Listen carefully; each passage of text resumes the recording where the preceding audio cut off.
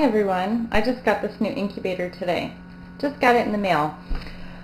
I'm so excited because I've only ever tried the little giant incubators, and I am excited to test this one out and see how much improved the hatch rate is going to be in comparison to the little giant incubators. And also I am building my own incubator, and I have it partially assembled. You can see I have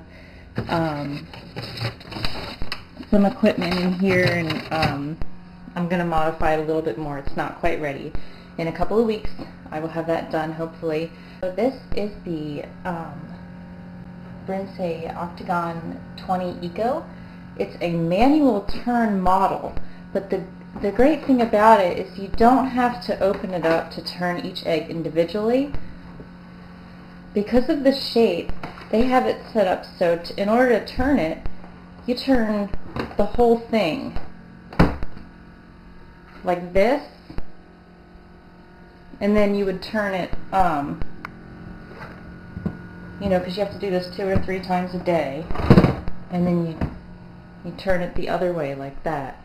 And that's how you turn the whole thing. So this is pretty much the best incubator that I could afford right now for a small quantity of eggs, and to be very durable. Some of these styrofoam ones are very hard to clean. They don't last several seasons. It just depends, but this one I'm really excited about. This has a 2-year warranty, and I expect it to last a lot longer. So I've had it running for several hours, and it's been steady around 99 degrees, which is perfect. It should be 99.5. There is a thermometer in there, and I know it's hard for you to see. There is a little bit of humidity that is built up on the inside, and it's, you know, but I mean, you can see there's a 100 right there, 90 right there, and you can see the blue line is almost up to the 100, but not quite. Let's take a look at the inside. So it's really easy to take the top off, just like that. It's also a very quiet machine. You can see the numbers are going to start rapidly dropping. This is my unit that I wanted to set in there. It feels nice and warm in here too. It feels like it kind of holds the heating well. The instructions say to just fill one of these 3/4 of the way. I'm just going to be incubating regular chicken eggs, and I'll probably set them in about 2 days or so. This is the incubating tray, and these come out and go in quite easily. And you get 6 of them, so you can handle different size eggs. I'm just super excited to get started on my hatching for this year,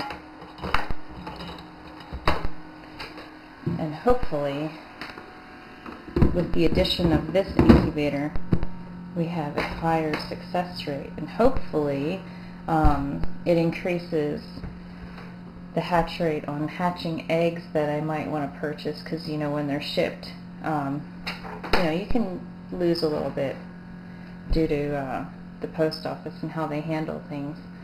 But you know, I've had people tell me that they've ordered shipped eggs and had 100% hatch rate in this machine right here, or, you know, another one of this model. So good luck, and keep our fingers crossed. I will keep you updated on what I'm doing with my hatching, what incubator I'm using, what eggs I'm hatching, what species and breed, and we'll go from there.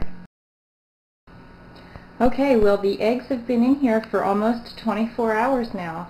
The instructions say not to open it for the first 24 hours because that's how long it takes just to get everything up to temperature. And I had the incubator running for a couple of days beforehand, and I know that it was running steady and everything checked out. So right now the temperature is reading just under 99 degrees. I put the eggs in here around dinner time yesterday, and it is late morning today, so according to the instructions, later on today it will be completely up to temperature, and you can see I have it turned. I'm turning in the morning, and in the evening I'm going to turn 2 times a day, and then we'll see how it goes. I have 24 eggs in there. That is the maximum capacity.